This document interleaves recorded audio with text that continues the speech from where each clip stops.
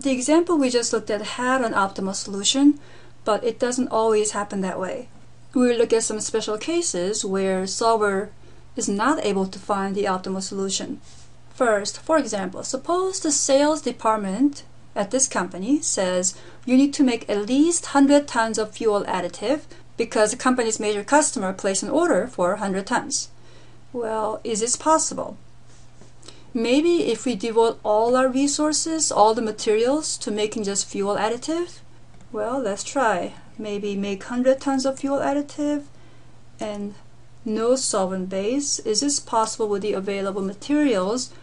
No, I don't think so. Here we're saying material 3, we need to use 60, but we only have 21, for instance. And also we could see that we have some negative slack values. So I'll just undo this part. Let's see how the solver will react when you give it this additional constraint. That is, add a constraint. F is greater than or equal to 100. I'll just directly add this into solver. So go to solver and add. And here I refer to the cell that has F value greater than or equal to, and then enter 100 here for the right hand side. Say OK and solve. Oh, yes. So we could see it says solver could not find a feasible solution. Now remember, the feasible solution means a solution that satisfies all the constraints at the same time. Because we had this additional constraint, F is greater than or equal to 100, which conflicted with the other constraints from the materials, there were no solution values for F and S that were able to satisfy all the constraints, including the new one. Now what do we have here on our spreadsheet? Is this a solution? No, I don't think so. This is just a place where solver gave up trying. So you could just ignore this result. The only time you should take the solver result seriously if it tells you that it was able to find the optimal solution. So I'm going to click on Restore Original Values. Here, the problem is not that the solver is not smart enough to find the solution. It's just that we were unreasonable and gave it a problem that was impossible to solve. So we gave it a linear programming problem that was infeasible, that is, did not have feasible solution values.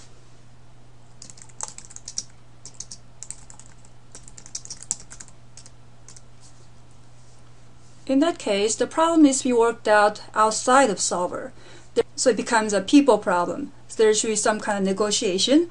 Like maybe the production people could tell the salespeople, well, why don't you guys go and tell your customer that we're sorry, but not all the 100 tons could be shipped right away, but we could ship some of them now and ship some later when we get enough materials to make more.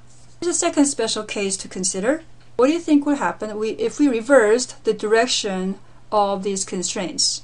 So that is, the constraints will look something like amount of material used is greater than or equal to the amount available. That is, we'll be saying material 1 used must be at least 20 tons, material 2 used must be at least 5 tons, and so forth. Then there's no limit on your resources. That would mean there's no limit to how much of the products you could make. So that kind of problem is called unbounded. So we say a problem is unbounded when there are not enough appropriate constraints to place limits on the values of the decision variables. Let's see how solver reacts when you give it a problem like this. So I will go to solver. I'm going to delete this new constraint and then change the direction of the existing constraints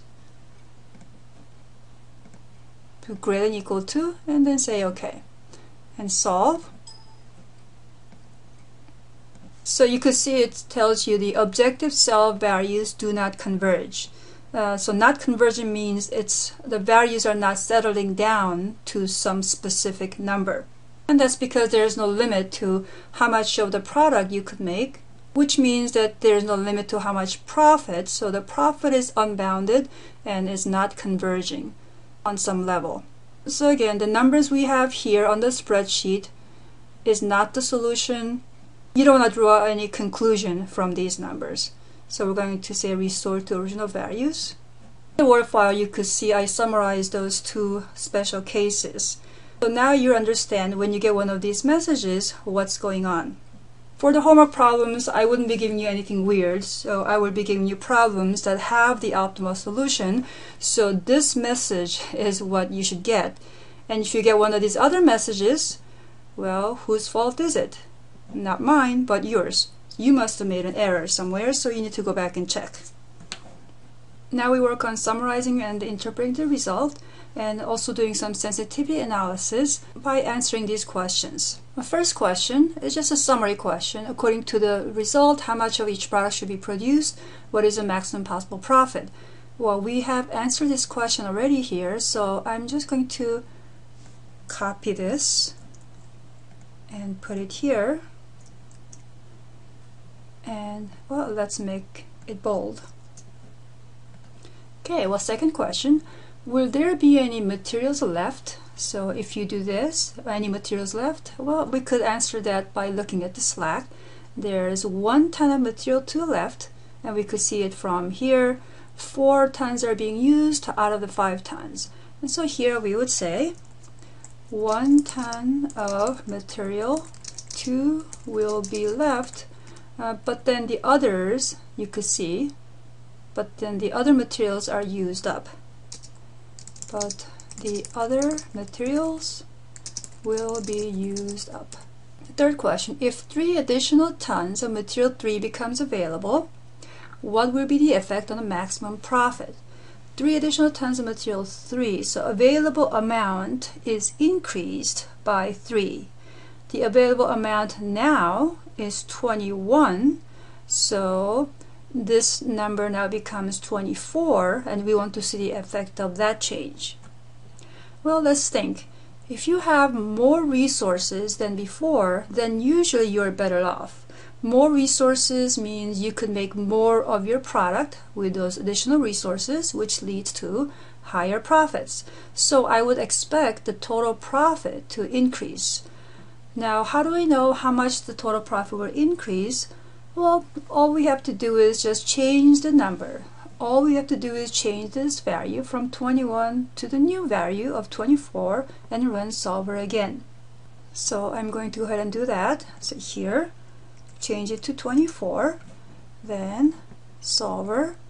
Now in solver, notice that I changed back these constraints to the correct original ones. I had changed the direction here to greater than equal to before for illustration. So if you do that, make sure to change it back to less than or equal to. Anyway, we don't have to change the original model here in solver.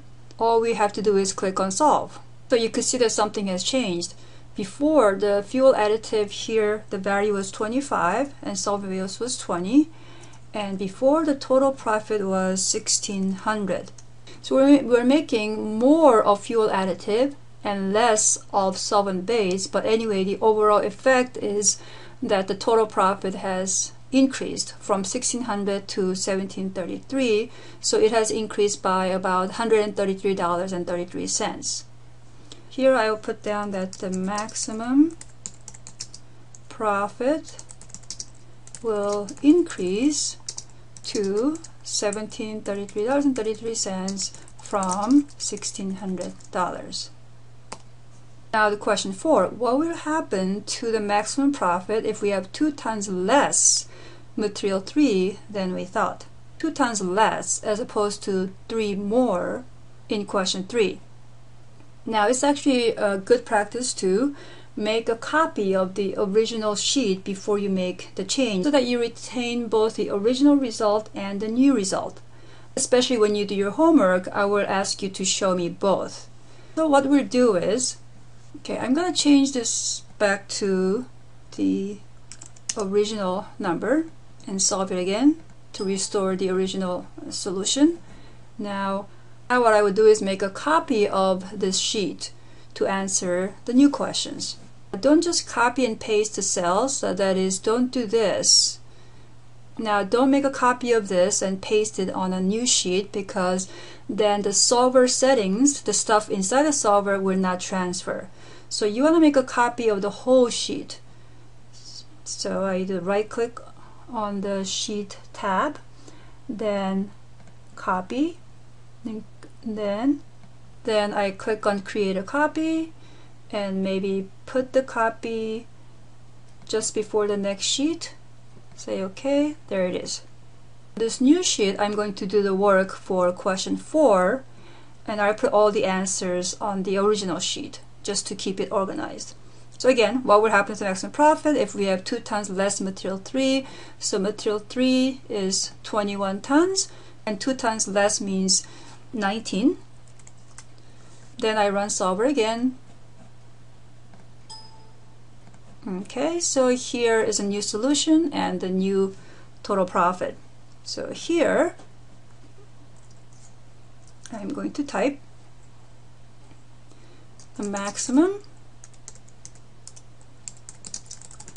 will now decrease, and which is what you would expect. Now you have less resource, so lower profit.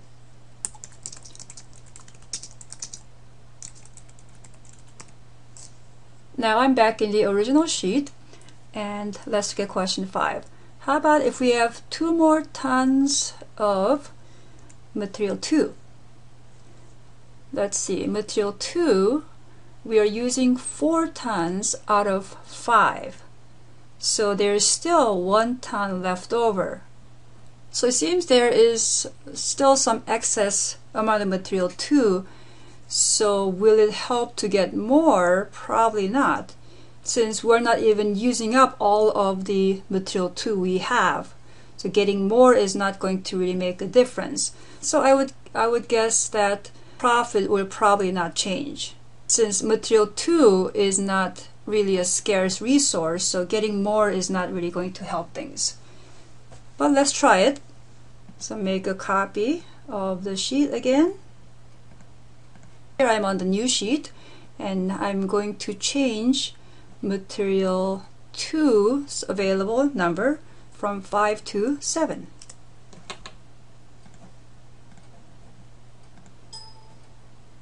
Okay, did anything change? Nope. Still the same optimal solution and the same profit. So getting more of the material 2 really was useless, as we expected. So again, back to the original sheet, and I'm going to write down the answer. There was no change in the profit or the solution. Question 6.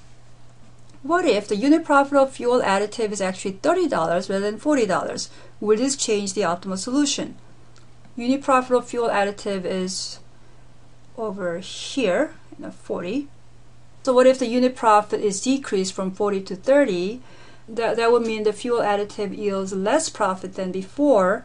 So maybe making a lot of fuel additive might not be as attractive as before. But it also depends on the constraints. So again, I'm going to make a copy of it and make the change there. Here I'm going to change it to 30, and let's see what happens.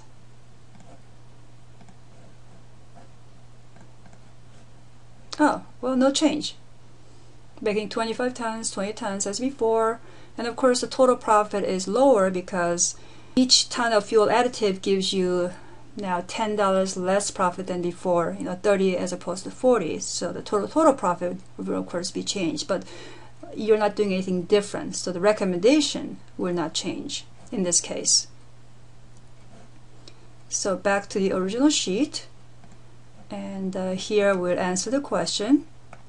No change in the optimal solution. The total profit decreases to $13.50. Now the last questions. Okay, so we saw that when the unit profit fuel additive goes down to 30, there was no change. So we're asking, what if it goes down even more to 22? So then the fuel additive will be less profitable than the solvent base. Then maybe the amount of fuel additive will decrease and the amount of solvent base might increase. Again, it depends, so we should run solver to check. Again, make a copy of this.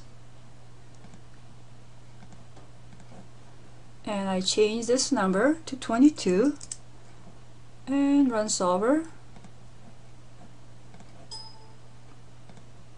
So what happened? Before it was 25 and 20. Now 25 went down to 18.75, and 20, the solvent base value, went up to 25. So this is kind of what we expected, but we had to check. So this gives us the 18.75 and 25 as the optimal solution values, and that's what we'll put down as the answer. And back to the original sheet. Here, the optimal solution will change to 18.75 tons of fuel additive and 25 tons of solvent base. As a bonus, let's put down the total profit as well, $1162.50. The total profit will change to $1,162.50. What we did here was, after we solved the problem, we answered some questions based on the results. Some of them involved doing some sensitivity analysis on the results, like seeing how sensitive the solution is to changes in some of these parameters, like the right-hand side values and the objective coefficients.